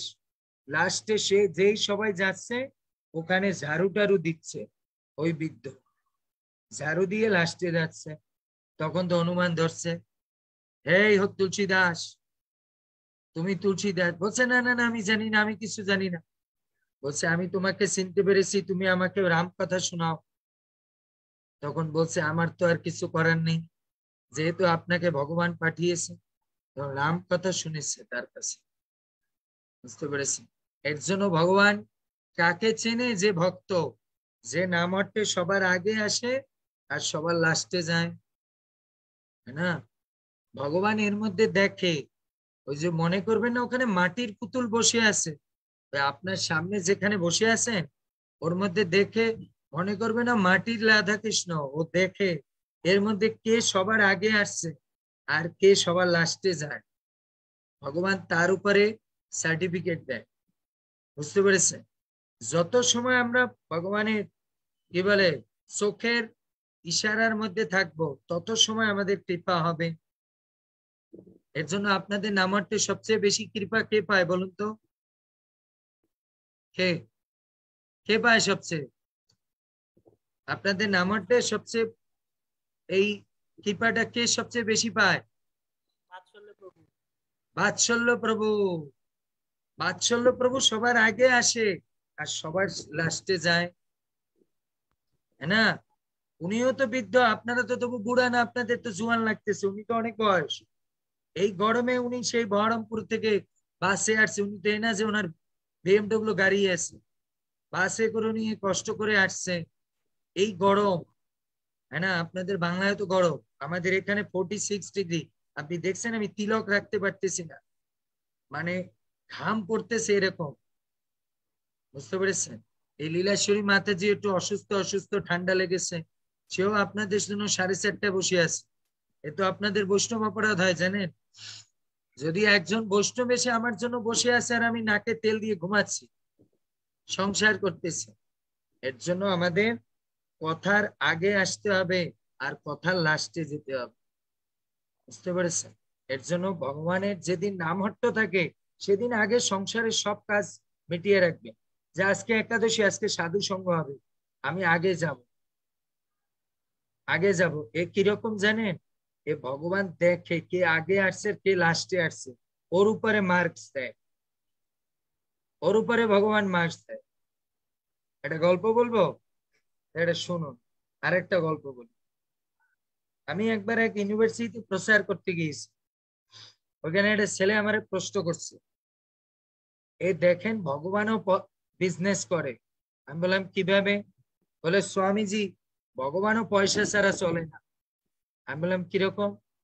বলে আমি একবার তিরুপতি বালাজিতে গিয়েছি আমার বাবা মাকে নিয়ে দেখতে, আমরা 6.5 ঘন্টা দাঁড়িয়েছি, আমরা তারপরও আমরা সিরিয়ালে যেতে পারিনি। আমরা পরে শুনলাম যে আমাদের 11 ঘন্টা পর দর্শন হবে। কেন? বলছে ওখানে অ্যানাউন্স হয়েছে অমিতাভ বচ্চন আসছে, এর জন্য আমরা দূর থেকে দেখতেছি তার গাড়ি ভিতরে ঢুকাই নিয়ে গেল, পন্ডিতজি এসে তারে ভিতরে ঢুকাই নিয়ে গেল, কি আধা ঘন্টা ভিতরে করলো তা তো আর দেখিনি। আধা ঘন্টা সে হলো, তারপর তাকে মালা টালা দিয়ে বের করে দিল, বের হয়ে দিল। আমরা 11 ঘন্টা পর দেখলাম। আমি না খুব ভালো। তখন এই ছেলেটা বললো দেখেন পয়সা না থাকলে ভগবানও দেখে না, তাই পয়সা আছে দেখে অমিতাভ বচ্চনকে আগে দেখলো, আমাদের পয়সা নেই এর জন্য আমাদের আগে দেখেনি। আমি বললাম খুব ভালো। আমি বললাম যে ঠিক, আমিও বুঝছেন এসব এই ভক্তি জীবনে এসে দেখছিস খালি শুধু পয়সা, ভগবানও পয়সা আলাদের বেশি দেখে। আচ্ছা আমার একটা প্রশ্নের উত্তর দিন, ভগবান কোথায় থাকে? তো বলছে ভগবান সব জায়গায় থাকে। আমি বললাম সত্যি কথা? বলছে হ্যাঁ সত্যি কথা, ভগবান সব জায়গায় থাকে। আমি বলছি আমার তো মনে হয় না ভগবান সব জায়গায় থাকে। না আপনি এটা কি বলেন? এটা তো আমরা ছোটবেলা থেকে জানি যে ভগবান সব জায়গায় আছে। আমি ঠিক, তাই তো? আমি বলছি না, আমি তো মনে করি ভগবান খালি মন্দিরের মধ্যে আছে। না না না, ভগবান সব জায়গায় আছে, এগুলো ফালতু কথা। তখন বলছে, আমি বলছি তাই? আচ্ছা ভগবান যদি সব জায়গায় থাকে, আচ্ছা মন্দিরের বাইরে সব জায়গায় ভগবান আছে? বলছে হ্যাঁ সব জায়গায় আছে। আমি বললাম আচ্ছা ভগবান যদি সব জায়গায় থাকে, আচ্ছা ভগবান কারো উপরে কৃপা করে সেটা আমরা কি করে বুঝবো? বলছে ভগবান যখন কাউকে বেশি সময় দেখে, ওরা নিজেরাই মুখ দিয়ে বলতেছে ওদের মুখ থেকে বের করেছে, তা বললাম ভগবান কাউকে কৃপা করেছে, সেটা কিভাবে বুঝবেন? কারণ আমি একটা উদাহরণ দিলাম। আচ্ছা, তোমরা ধরো দুই ভাই, হ্যাঁ না? তুমি হয়তো কি করো, স্কুলে যাও, আর তোমার ছোট ভাই ঘরে থাকে। তা তুমি যখন স্কুল থেকে আসো, তোমার মা যখন তোমার ছোট ভাইকে কোলে নিয়ে আদর করতে থাকে, তখন তুমি কি বলো তোমার মাকে? মা ওকে একটু ছাড়ো তো, তুমি একটু আমাকে ভালোবাসো। 24 ঘন্টা ঘন্টা একটু তুমি ওকে খালি আদর যত্ন করতে থাকো, ওকে প্রেম দিতে থাকো। আমি তোমার বড় ছেলে, আমাকে একটু দেখো না, আমি একটু স্কুল দিয়ে আসছি, এখন আমাকে কোলে নাও। তোমরা এটা বলো? বলে হ্যাঁ। তাই বললাম তুমি কি জন্য বলেছো? তো বলছে মায়ের নিগরানিতে, মানে মায়ের চোখের কাছে আমার ছোট ভাই বেশি থাকে, এর জন্য ছোট ভাই বেশি কৃপা পায়। আমি স্কুলে বেশি থাকি, এর জন্য আমি মায়ের কৃপা কম পাই। তাহলে ঠিক তো? তার মানে মায়ের কাছে যে বেশি থাকে সে বেশি কৃপা পায়, আর মায়ের কাছে যে থাকে না সে কম কৃপা পায়। ঠিক তো? আপনারা কি বলেন, ঠিক তো? হ্যাঁ কি না? যে ছেলে মায়ের কাছে থাকে সে মায়ের কৃপা বেশি পায়, আর যে ছেলে বাইরে বাইরে থাকে সে মায়ের কৃপা কম পায়। এটা ঠিক কি না? ঠিক? কি উত্তর দিচ্ছে না কেন? ঠিক কি না? হ্যাঁ বা না বলেন। হ্যাঁ। যে সন্তান মায়ের কাছে বেশি থাকে সে মায়ের কৃপা বেশি পায়, যে মায়ের কাছে থাকে না। তাহলে আমি বললাম আচ্ছা এবার তুমি উত্তর দাও, অমিতাভ বচ্চন কত সময় ছিল ওখানে? ও বলে আর স্বামীজি আপনাকে বলতে হবে না, আমার উত্তর পেয়ে গেছি। তাই আমি বললাম কিভাবে? বলছে অমিতাভ বচ্চন ওখানে 1 ঘন্টা ছিল, এর জন্য ভগবানের চোখেও 1 ঘন্টা ছিল, 1 ঘন্টা কৃপা পেয়েছে। আর তুমি 11 ঘন্টা দাঁড়িয়েছিলে, এর জন্য বালাজি তোমাকে 11 ঘন্টা দেখেছে। তাই সবচেয়ে বেশি কৃপা কে পেয়েছে? যে 11 ঘন্টা ছিল। তাই এখানে যারা নাম হট্টে কি করতে আসে, ড্রেস দিতে আসে, খাওয়ানোর সময় আসে, তো ভগবান দেখে রাখে ব্রহ্মা লেখ এইটা আসছে শুধু খাওয়ার সময়, এটার নাম লেখ, নাম লেখ, এটা শুধু খাওয়ার সময় আসে, ওরে ভক্তি কম দিবি। বুঝতে পেরেছেন? তুলসী দেবীরে বলে ওরে কম ভক্তি দিবি। আর দেখ এই মাতাজিটা, দেখ এই মাতাজিটাও নামহট্টে প্রথমে এসেছে, এসে মন্দিরটা ঝাড়ু দিয়েছে, আমি দাঁড়িয়ে দাঁড়িয়ে সব দেখছি। তোরা মনে করেছিস কি আমি মাটির পুতুল? আমি দেখছি এই মাতাজিটা সবার আগে এসেছে, বাৎসল্য প্রভুর আগে এসে ঝাড়ু দিয়েছে, একটু জল টল দিয়ে একটু, যাতে সিমেন্ট গরম হয়ে গেছে তো এর জন্য একটু জলের ছিটে দিয়া তারপরে একটু ঝাড়ু দিয়ে মোছা লাগাইছে। আর দেখ ও সবাই প্রসাদ টুসাদ পেয়েছে, তারপর লাস্টে ঝাড়ু পোছা দিয়ে লাস্টে গিয়েছে। ওরে সব ভক্তি দিয়ে দেবে বৃন্দা দেবী, আমার সব ভক্তি ওকে দিয়ে দিবি। এর জন্য আজকে প্রভুপাদের একটা কোড আমাদের ইসকনে, প্রত্যেকদিন প্রভুপাদের একটা কোড দেয়, মানে প্রভুপাদ ওই তারিখে কি বলেছে। তা আজকের তারিখে প্রভুপাদের কোড কি জানে? প্রভুপাদ বলছে তোমরা ভগবানকে দেখার চেষ্টা করো না, এমন ভাবে তুমি কাজ করো যেন ভগবান তোমাকে মন্দির থেকে বের হয়ে দেখে। এই যে গল্প বললাম না, এর একজন উদাহরণ আছে, কে জানেন? শবরী। শবরী, তার গুরুদেব বলছে, শবরী 70 বছর বয়স ছিল। শবরীকে তার গুরুদেব বলছে, শবরী তোকে তো আত্মতত্ত্ব জ্ঞান দিয়ে যেতে পারলাম না, তোর ভগবান রামচন্দ্র এসে তোকে দিয়ে যায়। শবরী তো জিন্দগিতে জানি না রাম কোথায় থাকে, ও খালি এই জানে অযোধ্যা, কোন দিকে অযোধ্যা জানেও, গরিব পাড়া গায়ের কোন এক বুড়িমা, জানেও না যে কোন অযোধ্যা, খালি শুনেছে ভগবান অযোধ্যা থাকে। সবরই ভগবান কৃষ্ণের রামচন্দ্রের জন্য প্রতিদিন সকালে উঠে ঝাড় পোছ দিয়ে ফুল দিয়ে রাস্তা ভরে রাখতো, আর কুল বড়ই, আপনারা বড়ই খান না, সেই বড়ই জমা করতো। ভগবান রামচন্দ্র জানেন এই লঙ্কায় যাওয়ার আগে বউর কাছে যায়। মানুষ সবচেয়ে বড় প্রিয় বস্তু কি এই জগতে? বউ, তাই না? বউ ছাড়া কেউ যায় না। আজকাল জগতে ছেলে মেয়ে কি করে, মা মরে গেলে লেটে যায়, বউ মরে গেলে আগে চাকরি বাকরি ছেড়েও তার কাছে। আর রামচন্দ্র কি করেছে? আগে বউর কাছে যায়নি। লক্ষণ বলে দাদা আপনি ভুল রাস্তায় যাচ্ছেন। বলে আমি ভুল যাচ্ছি না, সঠিক রাস্তা। বলে কোন রাস্তায়? বলে এখানে আমার ভক্ত আছে একজন, চলো তার বাড়িতে একটু ভোজন করে আসি, ও অনেক দিন থেকে আমার জন্য বড়ই আচার করে বসে আছে। লক্ষণ চিন্তায় পড়ে গেছে। আমি আজকে বুঝলাম প্রভু কাকে ভালোবাসে, যে তার জন্য শুরু থেকে শেষ পর্যন্ত সেবা করে। তাই সে আজকে বুঝলাম সীতার থেকেও ভগবান এই জগতে যে ভক্ত শুরু থেকে শেষ পর্যন্ত থাকে তার জন্য ভগবান আগে যায়। এর জন্য ভগবান আগে সবরীকে উদ্ধার করে আসছে। এর জন্য আমরা দেখি না, বাৎসল্য প্রভু 4টা থেকে এসে বসে আছে, আপনাদের কোনো খবর নেই, আপনারা রোদ্রু পড়ে গেছে, একটু ঠান্ডায় রিল্যাক্সে যাব, লাস্টে একটু ফল প্রসাদ দেবে। ও ভগবান অতটুকুই কৃপা দেবে। ভগবান বলছে যে যথা মাং প্রপদ্যন্তে তাং ততস্তৈব ভজম্য, যে যেভাবে ভাবনা নিয়ে আসবে ভগবান। এর জন্য আগামী ক্লাসে যেন আমি শুনি যে যারা প্রকৃত ভক্তি করতে চায় বা আজকে নাম হটে যারা লাস্ট পর্যন্ত থাকে, আমি বুঝছেন আমি হচ্ছি মানে বাটপার সাধু, বেশি ভালো সাধু না, তো ভজন সাধন করি না, বৃন্দাবনের সবচেয়ে বদমাইশ সাধু আমি। আমি তো বেশি ভজন সাধন করি না, তবে একটা কাজ করি কি জানে, শর্টকাট খুঁজি। একটু আগে বললাম না আমরা একাদশীর মাহাত্ম্যে শুনলাম না, ওই সেই ধুন্দু ঋষি কি করেছে, কোনো পুণ্য করেনি, সাধু যাচ্ছিল তার কাপড় ধোয়া জল একটু গায়ে লাগাই দিছে, বাস। তা আমি কোনো জায়গায় যদি অনুষ্ঠান হয় না, তাহলে কি করি, আগে চলে যাই, যে ওখানকার ধরুন আমি একটু সাধারণত যে কোনো জায়গায় গেলে অনুষ্ঠান হলে ওখানে প্রসাদটা একটু সার্ভিস টার্ভিস করতে যাই, তো আগে গিয়ে ওখানে ঝাড় পোষ দিয়ে সেই চাটাই গুলা পাতি, আর সবার লাস্টে ওই যে ড্রামে করে, তারপর লাস্টে পাতা ছাতা ফেলে গেছে না, কেউ যদি ভুল করে জলের গ্লাস ফেলে যায়, আমরা কি এই মাতাজি উঠান, জলের ভেতরে উঠান, খাইয়ে খালি ফেলে যায়, এরকম গালি দেন না? আমি ওদের গালি দিই না, ও যদি ভুল করে রেখে যায় আমি চুপ করে থাকি, ভালো হয়েছে, চলে যাক চলে যাক।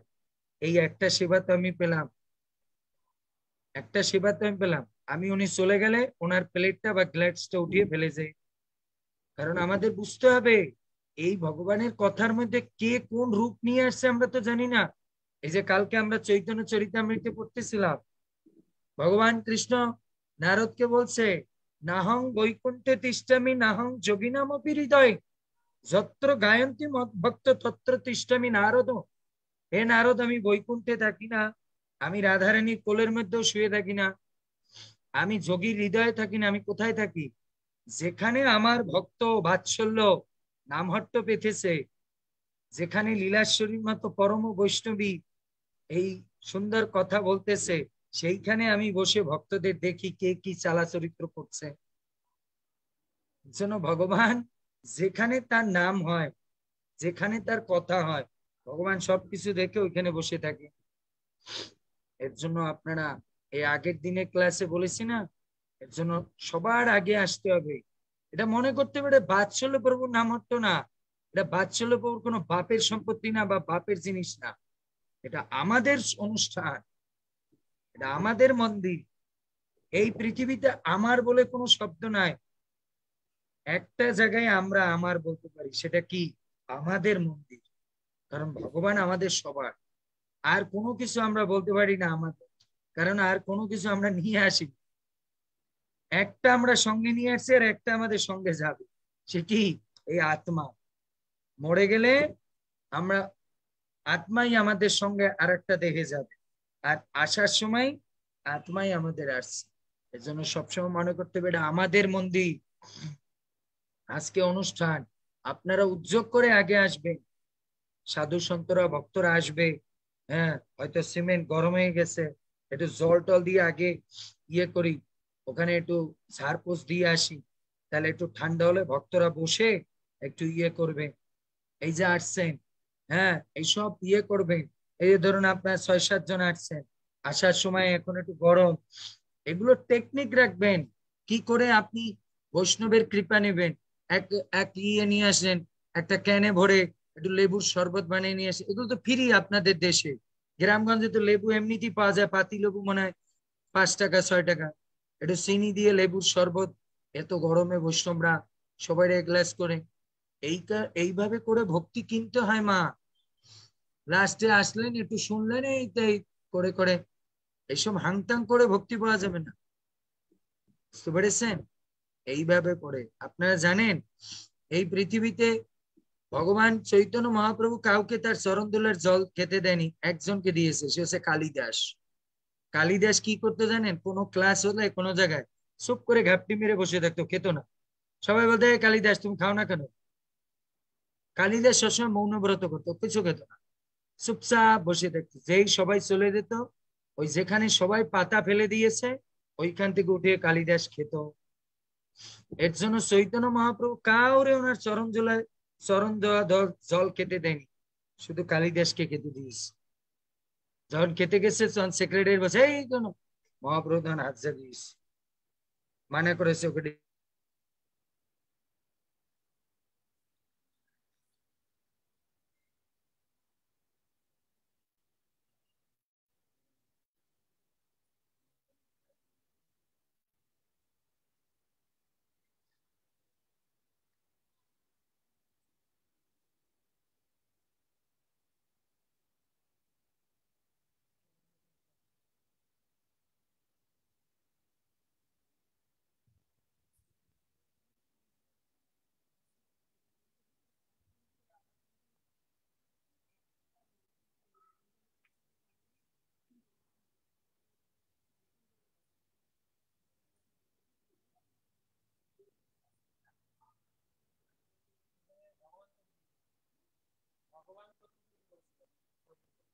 ওই লাইনে রাধারানীও মানে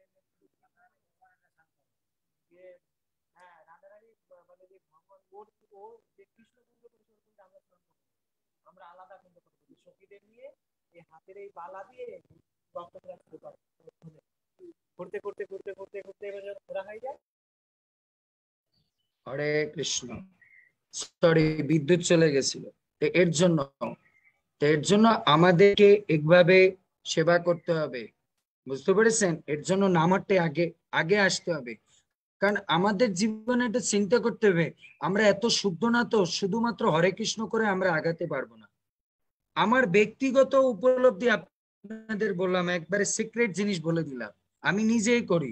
আমার অনেক সময় মন্দিরে বলে ভক্তরা, কিরে তোমার তো অন্য কোনো সময় দেখি না। সবাই জানে সুন্দর নিত্যান্ত গৌরে একদিন দেখা যাবে, সে কবে যদি কোনোদিন মন্দিরে ভান্ডারা হচ্ছে মানে প্রোগ্রাম, সেদিন দেখা যাবে তার প্রসাদ সার্ভিস। আগে যাই বৈষ্ণবরা, ভক্তরা, কারণ আমি তো জানি না এই ব্রহ্মচারীর মধ্যে কিনা কৃষ্ণই ব্রহ্মচারী হয়ে আসছে। সেও এই বৃন্দাবন ধাম, আরো এটা রাধারানী। কৃষ্ণ এখানে কারো জায়গায় বসে ওই নরসিংহ চতুর্দশী বা কোন অনুষ্ঠান হচ্ছে। এর জন্য এই নাম হট্টে মনে করবেন না খালি আপনারা কেউ আসছেন, কেউ হয়তো বেশ বদল করে রাধারানী এখানে আপনাদের মতো কেউ এসে বসে গেল। এর জন্য সবার আগে আসবেন, আগে এসে একটু পরিষ্কার পরিচ্ছন্ন করবেন, তাই না? অনেক সময় ধুল টুল থাকে তো, গরম না হাওয়া বাতাস বৃষ্টি কম হয়, তাই না? একটু একটু সিমেন্ট গরম হয়ে যায়, তাই না? একটু জল টল দিয়ে আগে মুছে রাখলে একটু ঠান্ডা হয়। ঘর থেকে আসার সময় একটু ক্যানে করে একটু শরবত বানিয়ে নিয়ে আসলেন গুড় দিয়ে। এগুলো 2 পয়সা খরচা করবেন, ভালো জায়গায় খরচা করবেন, পান কম খেয়ে, তাই না? তাহলে দেখবেন ভগবান আপনার প্রতি খুশি হবে। আর সবার লাস্টে যাবেন, সবাইকে প্রসাদ সার্ভিস করে লাস্টে অবশ্যই আপনিও প্রসাদ পাবেন। কেন? এটা ভগবানের প্রসাদ। এ না যে আপনি আবার আবার আপনি উচ্ছিষ্ট খেতে যান না, এটা কারণ আমরা তো অত দূর উচ্চ মার্গে যাইনি, তাই না? আমরা আবার হয়তো উচ্ছিষ্ট খেতে গিয়ে আমাদের হয়তো তৃষ্ণা ভরে খেলে আমাদের রোগ ব্যাধি হতে পারে। তবে আমাদের এটা করতে হবে যে আমরা চেষ্টা করব সবার শেষে প্রসাদ পাবো, এইটা করতে পারি। আগে সব বৈষ্ণবরা, তাই না? আবার আছে এই আমার প্লেটটা পার, তাহলে শেষ হয়ে যাবে, এরকম না। ভগবান ওইটা দেখে কে সবার লাস্টে গেছে, সেই ভগবান তার উপরে নজর রাখে। এ প্রথমে আসছে লাস্টে গেছে, রাধারানী বলবে কৃষ্ণ আমার এই ভক্তটাকে কিন্তু মনে রাখবে, এই কিন্তু প্রথমে আসছে লাস্টে গেছে, এ 100% মার্ক পাবে। আর যারা একটু আসে ঘোরাফেরা করে, একটু গড়াগড়ি দেয় চলে যায়, এসব না। এ হচ্ছে নামহট্টে আসার সূত্র, বুঝতে পেরেছেন? এর জন্য আগে আসবেন। সংসার তোমা হলো, আপনারা এ তো দেখে মনে হচ্ছে সবই তো এই যে সামনে দুজন বসছে, এ তো সবই দেখা গেছে 50 আপ, 50 বছর হয়ে গেছে। সত্যিকারে বুকে হাত দিয়ে বলেন তো, আপনারা এই 50 বছর সংসার করে শান্তি পেয়েছেন? এই সংসারের জন্য কোনো কিছু করে বাল বাচ্চা স্বামীর কাছ থেকে কোনো কৃতিত্ব পেয়েছেন? সত্যিকারে বলেন বুকে হাত দিয়ে আজকে একাদশীর দিনে পেয়েছেন কিছু? সবসময় আপনার দোষ খোঁজে, কি কি ভুল করছেন এই স্বামীও বলে, ছেলে মেয়ে বলে, সব। তো এদের জন্য এত করে কি লাভ হবে? এর জন্য আপনি মনে করবেন অনেক করেছি এই সংসারের জন্য, এখন একটু ভগবানের জন্য করতে হবে, ভগবান আর তার ভক্ত। বুঝতে পারছেন? এর জন্য আপনারা সবাই আর আসার সময় দু চারজনকে ডাক দিয়ে আনবেন, ও দিদি কি করছেন, চলেন নামারতে যাই, অনেক তো হলো, একটু আজকে ভক্তবৃন্দ আসবে, কথা হবে, আমরা যাই, চলেন। এইভাবে করে আসলে ভগবান আপনাদের কৃপা করবে। বোঝা গেল? এই যে আমাদের দেখেন জুমে আছেন, আমরা জুম ক্লাস করি, সবাই টাইম মতো সবাই আগে এসে চলে বসে এসে বসে থাকে। ভগবান খালি দেখে না কে কথা শোনে, ভগবান অ্যাটেন্ডেন্সও দেখে। আচ্ছা, আপনারা ছেলে মেয়ে অফিসে চাকরি করে না? অনেকে তো করে না, চাকরি বাকরি তো করে। চাকরি বাকরিতে কি বলে, ছেলে কি বলে, এই মা দেরি হয়ে যাবে, আমাকে আগে যেতে হবে, অ্যাটেন্ডেন্স না দিলে আর ও আর দেখবে না। কারণ 10টার মধ্যে আমি ঢুকে যদি সাইন আপ না করি, খাতা বন্ধ, ওই দিনের আর আমার বেতন হবে না। এর জন্য মা 10টার আগে যেতেই হবে। আপনি বলছেন না না না বেটা, তোর জন্য 2খান রুটি বানিয়ে দিচ্ছি। মা রুটি বাদ দাও, 10টার মধ্যে গিয়ে যদি সাইন আপ না করি, ম্যানেজার খাতা বন্ধ করে ফেলবে 10টা পাসে, আর আমার অ্যাটেন্ডেন্স না হলে ওই দিনের বেতন আর আমার মিলবে না, সারাদিন তারপর কাজ করলেও মিলবে না। আপনি ওদিন এরপরে 10টা 15 থেকে হয়তো 5টা পর্যন্ত ডিউটি করছেন, আপনার ডিউটির পয়সা পাবে না। কেন? আপনি ঠিক 10টার সময় আসেননি। ঠিক তেমনি ভগবানও হাজিরা খাতা নিয়ে বসে থাকে, যে কারা প্রথমে এসে সবার লাস্টে গিয়েছে। ঠিক আছে? হরে কৃষ্ণ, জয় শ্রীপ্রভু। কারো কোনো প্রশ্ন আছে? বুঝতে পেরেছেন?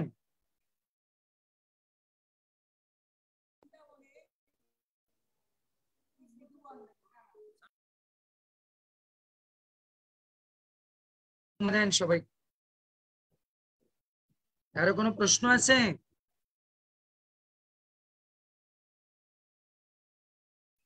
ওরা কি শুনছে না শোনে না ভগবান জানে, ওদেরটা তো মনে হয় বন্ধ হয়ে গেছে। হ্যাঁ, আউট হয়ে গেছে, ওর মনে হয় অপুর ফোনে ফোন এসেছে, ঢুকছে আবার।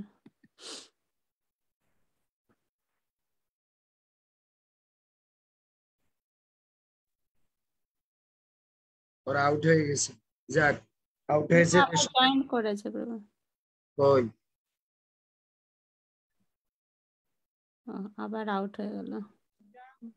ও হ্যাঁ, ঢুকেছে আবার। সোজা করতে হবে। অপু, কারো প্রশ্ন আছে? হ্যাঁ প্রভু। আচ্ছা প্রভু, প্রশ্ন হচ্ছে, হ্যাঁ হরিবল, হরে কৃষ্ণ। প্রশ্ন হচ্ছে যে পঞ্জিকাতে যে একাদশী লেখা থাকে সেটা নিয়ে মানুষ বিভ্রান্ত।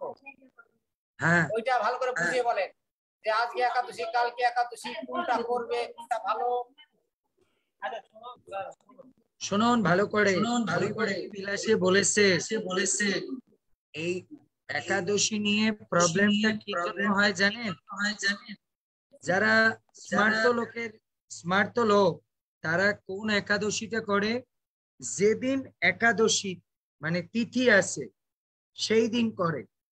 কিন্তু বৈষ্ণব আচার্যরা কোন দিন করে শাস্ত্রে বলেছে, যেদিন একাদশী ব্রহ্ম মুহূর্তকে টাচ করবে সেই দিন একাদশী করা হচ্ছে সুফলা। আর যদি কেউ ব্রহ্ম মুহূর্ত টাচ ছাড়া একাদশী করে সেটা হচ্ছে নিষ্ফলা। এইটা হরিভক্তি বিলাসে লেখা আছে। এর জন্য ধরুন আজকে একাদশী লেগেছে, ধরুন আজকে একাদশী লেগেছে সকাল 7টায়, সারাদিন একাদশী আছে। কালকে একাদশী সেরে যাবে ভোর 5:30টায়। তাহলে আমাদের কালকে একাদশী করতে হবে। কেন? কারণ কালকে সূর্য উদয় হয়েছে ভোর 4:30টায়, ব্রহ্ম মুহূর্ত শুরু হয়েছে 4:30টায়। তাই কালকে একাদশী ব্রহ্ম মুহূর্তকে টাচ করেছে, কিন্তু আজকে ব্রহ্ম মুহূর্তকে টাচ করেনি। কেন? আজকে একাদশী শুরু হয়েছে সকাল 7টায়, কিন্তু ব্রহ্ম মুহূর্ত তো শুরু হয়েছে 4:30টায়। এর জন্য যে একাদশী ব্রহ্ম মুহূর্তকে টাচ করবে না, সেই একাদশী করা নিষ্ফলা। যে একাদশী ব্রহ্ম মুহূর্তকে টাচ করবে, সেই দিন করাটা হচ্ছে সুফলা, তাহলে পূর্ণ ফল প্রাপ্ত হবে। বুঝতে পেরেছেন? আমরা দেখবেন ভগবান শ্রীকৃষ্ণ আবির্ভূত হয়েছেন অষ্টমী তিথিতে রোহিণী নক্ষত্রে, কিন্তু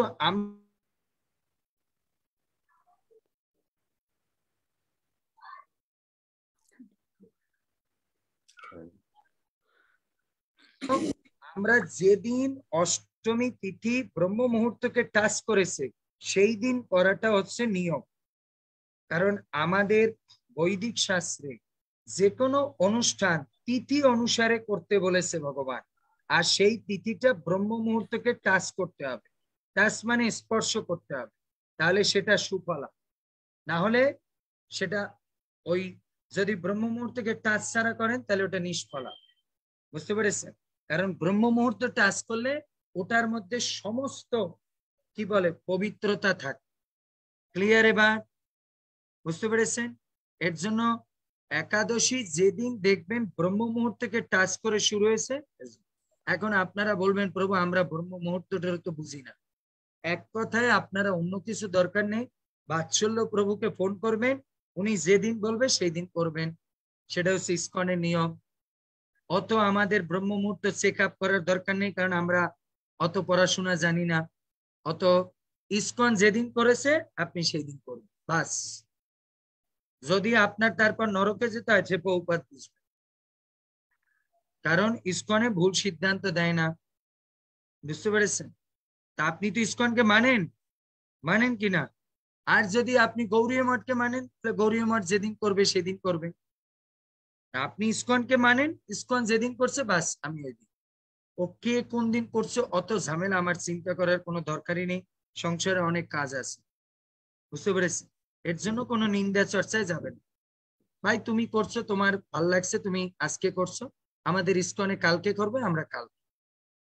বুঝতে পেরেছি? এর জন্য বেশি পেঁচাপেচির মধ্যে যাওয়ার দরকার।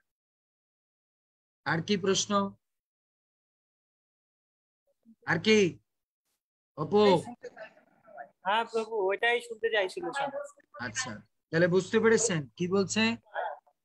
আজকে মাতাজি কি বলছে? মাতাজি বলছে বৈষ্ণব মতে কালকে। বললাম না, বৈষ্ণব মতে তো এইসব ইসকন আজকেই বৈষ্ণব করছে। মতটা আপনাকে বাদ দিতে বলছি না, আপনাকে বলছি ইসকন আজকে করছে। আপনি আবার এত কথা শুনেও যদি তারপরে প্যাচ লাগান, এত যদি বৈষ্ণব মত বলেন, মাতাজি আপনি মাছ খান? অমা, অমা, কি ইলিশ মাছের একটু ঝোল খান না?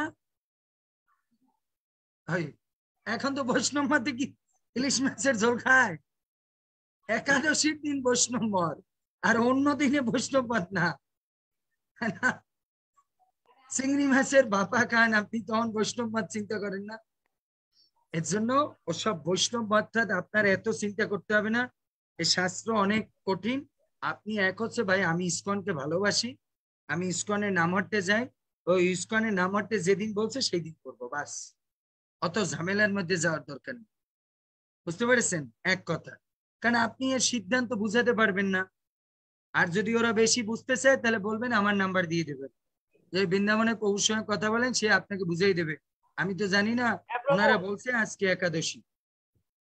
প্রভু সামনের একাদশীর ডেটটাও বলে দেন, তাহলে সবাইকে একটু ভালো হয়।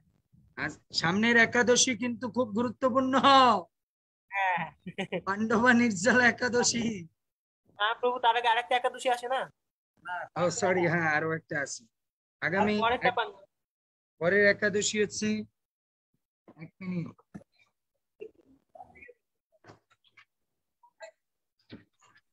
অপরা একাদশী আছে প্রভু, সামনের একাদশী অপরা একাদশী। 26 তারিখ প্রভু। বাংলাটা বলবেন একবার প্রভু, ইংরেজিটা সবাই বোঝে না।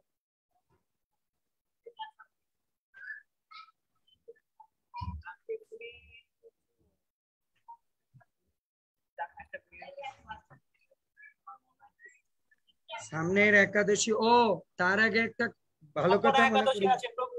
আমি সামনের একটা তার আগে একটা ভালো কথা বলিনি। একাদশী অপরা, তারপর পাঠ। সামনের একাদশী হচ্ছে অপরা একাদশী, 11ই জ্যৈষ্ঠ, 26শে মে বৃহস্পতিবার। 11ই জ্যৈষ্ঠ, 26শে মে বৃহস্পতিবার অপরা একাদশী। তো তার আগে আরেকটা বলে নেই, আপনারা 15 তারিখ সবচেয়ে গুরুত্বপূর্ণ উপবাস, সেটা হচ্ছে কি নরসিংহদেব চতুর্দশী। এর জন্য যে ব্যক্তি নরসিংহদেবের উপবাস করবে না, সে কোথায় যাবে? নরকে। লীলাশ্বরী মাতাজি আমার ফেসবুকে যান, প্রথম স্টেপটা পড়ুন। যারা নরসিংহদেবের উপবাস করবে না তাদের দশা কি হবে শুনুন, শাস্ত্রে কি বলছে। এর জন্য 15 তারিখ আগামী পরশুদিন, বুঝতে পেরেছেন, সবাই নরসিংহ চতুর্দশী পালন করবেন। এখন আমি বলে দিচ্ছি কি করে পালন করবেন। সন্ধ্যা পর্যন্ত উপবাস থাকবেন, গোধূলি লগ্ন সন্ধ্যা পর্যন্ত। তারপরে আপনাদের ঘরে যে নরসিংহদেবের যে চিত্রপট আছে সেখানে আপনি দেখুন, ওখানে একটা প্রথম যে পোস্টিংটা আছে নরসিংহদেবের ফটো দিয়ে।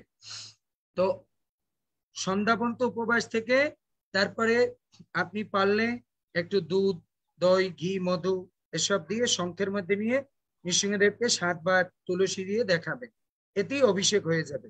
আপনাদের অত অভিষেকের চিন্তা করতে হবে না। আমরা গ্রামে আমরা অত শিশু যাই না, আমরা অত মন্ত্রতন্ত্র অত অভিষেক আমরা 7 বার ঘরের সবাই 7 বার করে দেখাবেন। একটা পাত্রের মধ্যে একটু ঘি, মধু, ডাবের জল টল মিক্সার করে তারপরে 7 বার নরসিংহদেবকে ওই সংখ্যা করে দেখাবেন আর একটা পাত্রের মধ্যে ঢালবেন। আর যদি না থাকে তাহলে পুষ্পাঞ্জলি করবেন। সন্ধ্যার পরে নৃসিংহদেবের একটা আরতি করবেন, ধূপ দীপ দিয়ে আরতি করবেন, তারপরে একটু পুষ্পাঞ্জলি করবেন।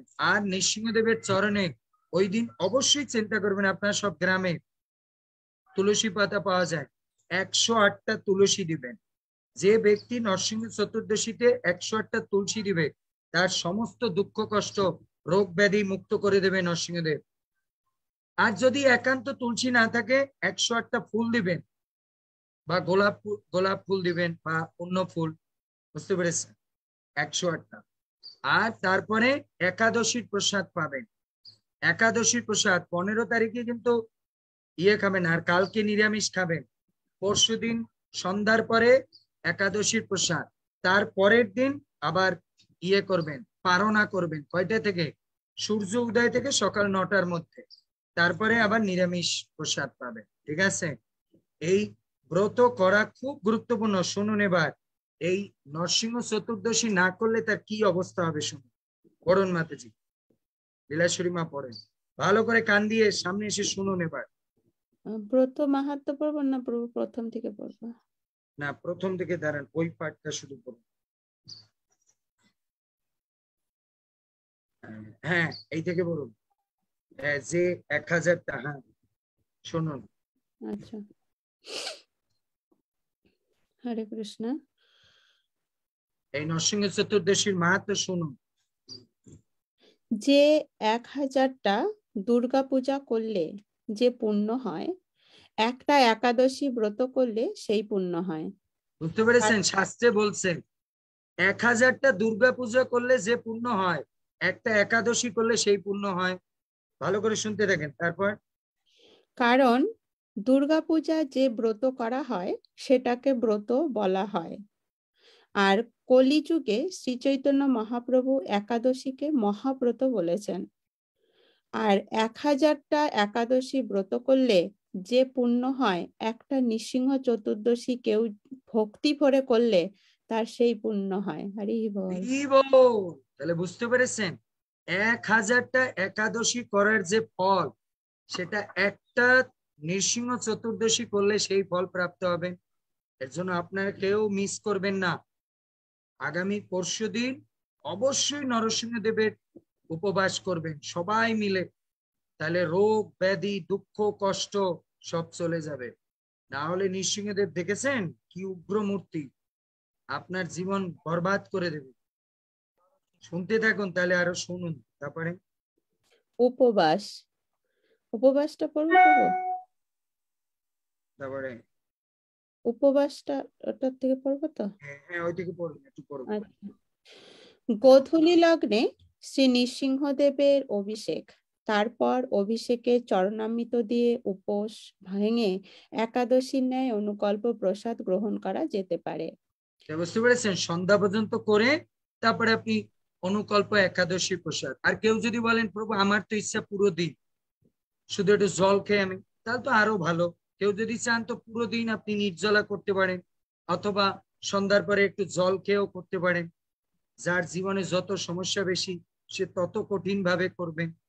তারপরে অভিষেক করতে না পারলে বা নৃসিংহদেবের শ্রী বিগ্রহ বা চিত্রপট না থাকলে শ্রী নারায়ণ বিগ্রহ বা চিত্রপটে ভোগ নিবেদন করে পঞ্চশস্য ব্যতীত একাদশীর মতো প্রসাদ গ্রহণ করা যেতে পারে, তবে নির্জলা ব্রতই উত্তম।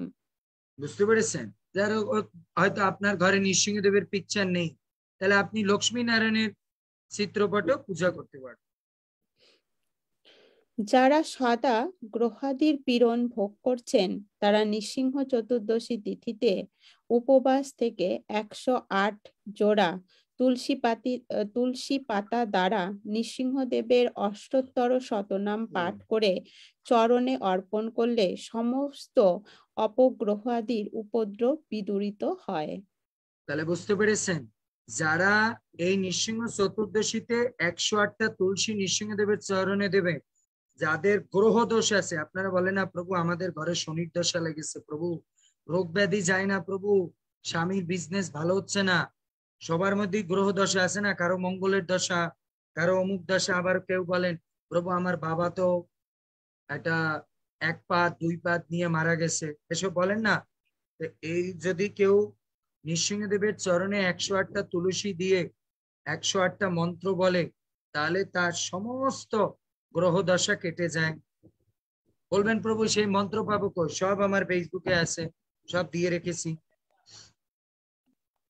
তারপরে এছাড়াও শ্রী ভবিষ্যৎ পুরাণে রক্ষভুবন মাহাত্ম্যে শ্রী শ্রী শনৈশ্চর্যকৃত শ্রী নৃসিংহ স্তুতি অর্থাৎ শ্রী শনিদেব নৃসিংহদেবের কাছে যে প্রার্থনা করেছিলেন তা পাঠ করতে পারেন। এবার দেখুন, আপনারা তো খালি শনিকে ভয় পান। দেখুন শনি পর্যন্ত কার উপবাস করে? শনিদেব নৃসিংহদেবকে ভয় পায়। শনি কোন ভগবানের উপাসক জানে? শনি হচ্ছে নৃসিংহদেবের উপাসক। শুনুন এবার শনিদেব কি বলেছে, শুনুন শাস্ত্রে কি বলছে, শনিদেব নিজের মুখে কি বলছে, ভালো করে শুনুন। শ্রী শনিদেব বললেন, হে ভগবান নৃসিংহদেব, হে দয়ার সাগর, আমার প্রতি প্রসন্ন হন। হে দেবদেব, আমার শনিবার যেন আপনার প্রিয় হয়। হে বিশ্ব পাবন, যে সমস্ত ভক্তরা আমার গ্রহোত্থিত এই স্তব শ্রবণ বা কীর্তন করেন তাদের সমস্ত বাসনা পূরণ করুন। হে ভক্তবৎসল ভগবান শ্রী নৃসিংহদেব, আমাকে আপনার কৃপা দৃষ্টি প্রদান করুন। এরপর ভক্তবৎসল ভগবান শ্রী নৃসিংহদেব বললেন, হে শনি, তাই হোক, যেহেতু আমি রক্ষভুবন আমার ভক্তের সকল বাসনা পূরণ করি। আরো জানো 12 থেকে 8 অবস্থানের গ্রহ বা অন্য কুসময়ের জন্মের দ্বারা যারা যৎপর নাস্তি দুঃখ পেয়েই যাচ্ছে, তারা যদি এটা পাঠ করে বা শোনে তার কোনো ভয় থাকবে না। তাহলে দেখেছেন, শনিদেব প্রার্থনা করেছে প্রভু আমার শনিবারে যারা পূজা করে আপনি তাদের উপরে কৃপা দৃষ্টি রাখেন। তাহলে আমরা শনি পূজা করার আমাদের দরকার আছে? শনিদেব বলছে প্রভু আমার যে ভক্তরা শনিবার পূজা করে আপনি তার উপরে কৃপা করেন। তাহলে আমরা যদি নৃসিংহদেবের পূজা করি, আলাদা করে শনি পূজা করার কোনো দরকার নেই। শনি ওনার কাছে চেয়ে তারপরে আমাদের রিলিফের চাউল দেয়। রিলিফের চাউল শনিকে ধরার দরকার কি? আমরা ডাইরেক্ট নৃসিংহদেবের কাছ থেকে রিলিফের চাউল নেই। শনি যখন আমরা পূজা করি, শনিদেব বলতে দেয় প্রভু এরা তো আসছে আমার কাছে বিপদ ভঞ্জন করার জন্য, আমি নিজেই তো বিপদে আছি, এরা আমার কাছে আসছে, তাই আপনি একে কৃপা করুন। এর জন্য যে ঘরে নৃসিংহদেবের চিত্র রেখে পূজা করে সমস্ত শনি শনি দ্বারে ভয় পায়। বুঝতে পেরেছেন? এক মিনিট। আপনারা জানেন এই একাদশী ব্রত কে করেছিল? জেনে রাখুন, সৃষ্টি শক্তি লাভের উদ্দেশ্যে, এই থেকে পড়ুন, জেনে রাখুন, নিচে যান, স্ক্রল করে একটু একটু স্ক্রল করুন, জেনে রাখুন বৈষ্ণব বৃন্দ। হ্যাঁ, এবার শুনুন, এই ব্রত কে কে পালন করছে? আচ্ছা, এক, সৃষ্টি শক্তি লাভের উদ্দেশ্যে ব্রহ্মা এই নৃসিংহ চতুর্দশী ব্রত পালন করেছিলেন। তাহলে বুঝতে পেরেছেন, ব্রহ্মা এই জগৎ সৃষ্টি করার পূর্বে আগে উনি নৃসিংহ ব্রত পালন করেছে। শাস্ত্রে লেখা আছে এই নৃসিংহ চতুর্দশী পুরো ব্রহ্মাণ্ডের সব দেব দেবতারা পর্যন্ত নৃসিংহ চতুর্দশী করে। আর যারা নৃসিংহ চতুর্দশী করবে না, যতদিন আকাশে সূর্য চন্দ্র থাকবে ততদিন সে দুঃখ যন্ত্রণা ভোগ করবে। একটু পরে সেটা বলবে, শুনতে থাকুন। তারপরে দুই, ত্রিপুরাসুরকে বধের উদ্দেশ্যে মহাদেব এই ব্রত করেছিলেন। তাহলে দেখছেন শিব, আপনারা যার ভোলে বাবার মাথায় এত জল ঢালেন, শিবজি পর্যন্ত এই ব্রত করেছে এবং করছেন এখনো, এই ভগবান নরসিংহদেবের। তারপরে স্বর্গসুখ লাভের জন্য দেবতারা শ্রী নৃসিংহ চতুর্দশী ব্রত পালন করে থাকেন। তার মানে স্বর্গের সমস্ত দেবতা 15 তারিখে সেখানে ফাস্টিং হবে। বুঝতে পেরেছেন? যদি কেউ 15 তারিখে যান স্বর্গলোকে ঘুরতে, কেউ যদি মরে যায় ওই দিন, সব জায়গায় দেখবে যে সব ফাস্টিং করতেছে। বুঝতে পেরেছেন? আপনারা চিন্তা করছেন স্বর্গে মনে হয় ফাস্টিং ডে নাই, খালি ইসকন আমাদের স্বর্গেও ফাস্টিং করে, নৃসিংহ চতুর্দশী করে, স্বর্গেও সবাই একাদশী করে। তারপরে এবং বেশ্যাও এই ব্রত প্রভাবে ত্রিলোকে সুখচারিণী হয়ে থাকেন। তাই কেউ যদি পাপাচারী হয়, এখানে বেশ্যা বলতে পাপাচারী, সেও এই ব্রত করতে পারে। তারপরে বলুন, আহ, এবার শুনুন, এটা তো যারা পালন করে, এবার শুনুন যারা পালন করবে না তাদের উদ্দেশ্যে কি বলেছে শাস্ত্রে। পরেরটা বলুন। শ্রী নৃসিংহদেব বললেন, আমার ব্রত দিন জেনেও যে ব্যক্তি লঙ্ঘন করে, চন্দ্র সূর্য যতদিন থাকবে ততদিন তারা নরক যন্ত্রণা ভোগ করবে। হরে কৃষ্ণ। তাহলে বুঝতে পেরেছেন, যে ব্যক্তি কি করবে, এই নৃসিংহ চতুর্দশী জেনেও পালন করবে না, এই আকাশে যতদিন চন্দ্র সূর্য থাকবে ততদিন ও কি করবে, দুঃখ নরক যন্ত্রণা ভোগ করবে।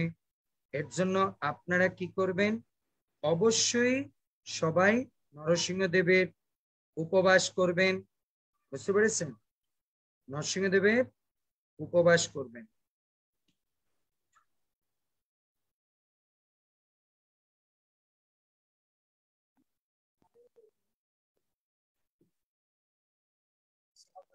নরসিংহদেবের উপবাস করবেন। তাহলে বুঝতে, এখন আবার বলবেন প্রভু এটা বলে দিই, প্রভু আমার তো একবারে ডায়াবেটিস আছে, আমার রোগ আছে, সুগার আছে।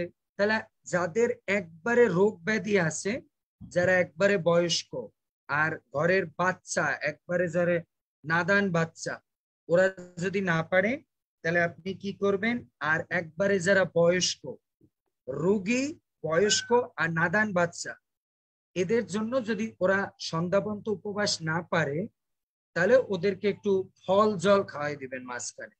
বুঝতে পেরেছেন? তারপরে সন্ধ্যার পরে আপনারা এই একাদশীর মতো প্রসাদ খেতে পারবেন। ঠিক আছে?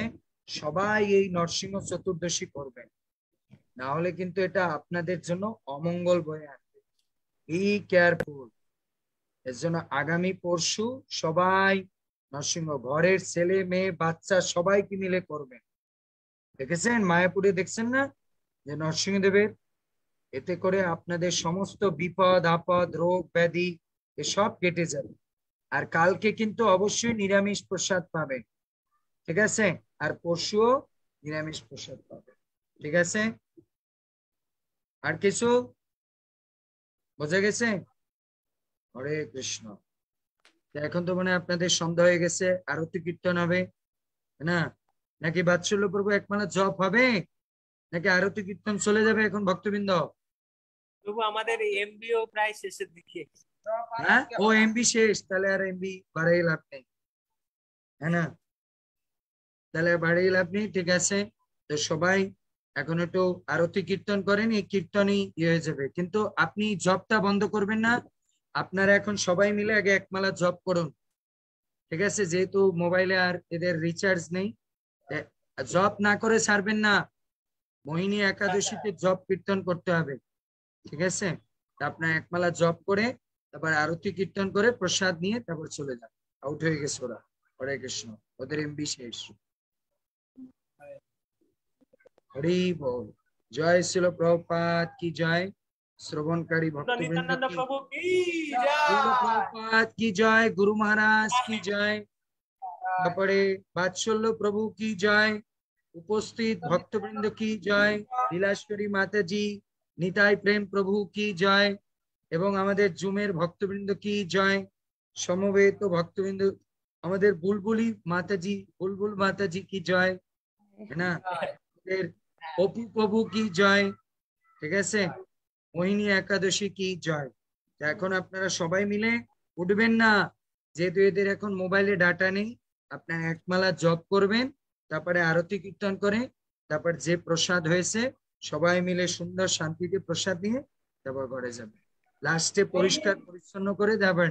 আমি আজকে ক্লাসে বলেছি না, ভগবান মার্কিং করবে কে লাস্টে সব সুন্দর করে যায়। এটা আমাদের নামত, ঠিক আছে? এটা না যে বাৎসল্য প্রভুর নামত, ঠিক আছে? হরে কৃষ্ণ। জয় শ্রী প্রভু। বাঞ্ছা কল্পতরুভ্যর্ৎস কৃপা সিন্ধুভ্যেব চ পতিতানাং পাবনেভ্যো বৈষ্ণবেভ্যো নমঃ। অনন্ত কোটি বৈষ্ণব ভক্তবৃন্দ কি জয়। শ্রী প্রভুপাদ কি জয়। আর নৃসিংহ চতুর্দশী করবেন, ঠিক আছে? কে কে নৃসিংহ চতুর্দশী করবে হাত জাগান তো দেখি। কে কে নরসিংহ চতুর্দশী উপবাস করবে দেখি, হাত জাগান তো। পিছনে জাগাচ্ছে না কেউ? সবাই করবে প্রভু। সবাই করবে। হরি বল। সবাই একটু করে কৃপা এই একে বাৎসল্য প্রভুকে খালি দিয়ে না, আমার মা লীলাশ্বরীকেও দিয়ে একটু, ঠিক আছে?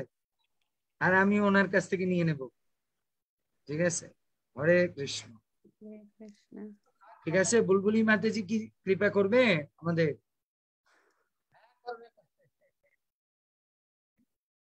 হ্যাঁ, হরে কৃষ্ণ প্রভু।